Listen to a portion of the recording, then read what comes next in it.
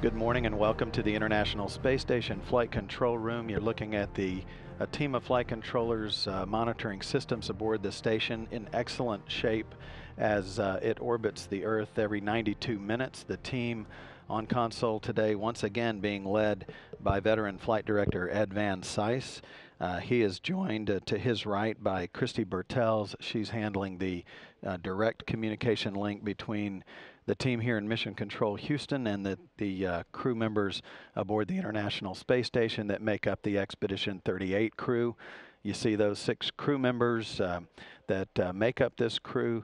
The 3 on the left side of the crew emblem are from the far left. Mikhail Turin, a Russian cosmonaut. He served as the Soyuz commander for TMA-11 spacecraft that launched this past about a week ago.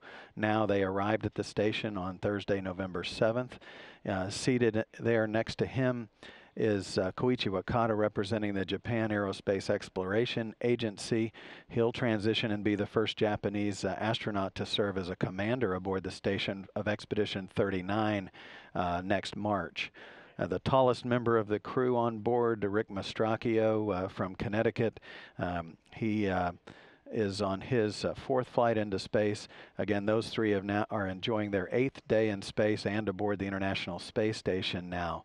The other 3 crew members on the right side of the crew's logo are continuing from left to right. Sergei Ryazansky, he's a Russian cosmonaut on his first voyage into space, the 211th individual aboard the station as he crossed the threshold right behind Mike Hopkins, you see on the far right. He was the 210th individual on his first flight into space. And seated is Oleg Kotov, the commander of Expedition 38, a veteran of 3 flights now aboard the International Space Station. 3 different expeditions that he's crossed, part of Expedition 37 and now Expedition 38.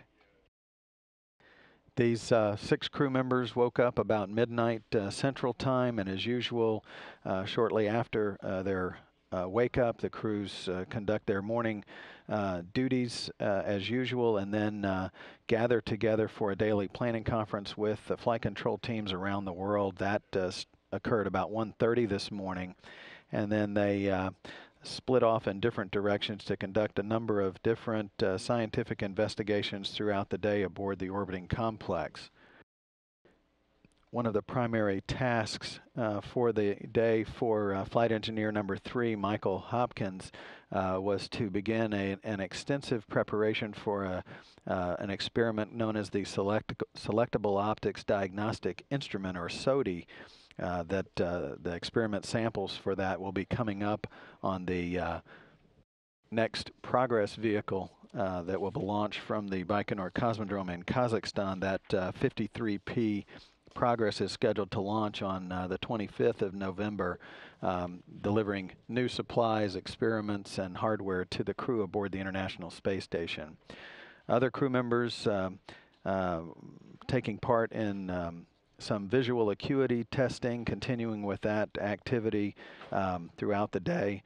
Crew members, the newest 3, also conducting some familiarization training on board with some of the emergency equipment in the event that there was an emergency on board, very similar to the conduct of fire drills that we go through here on the ground periodically.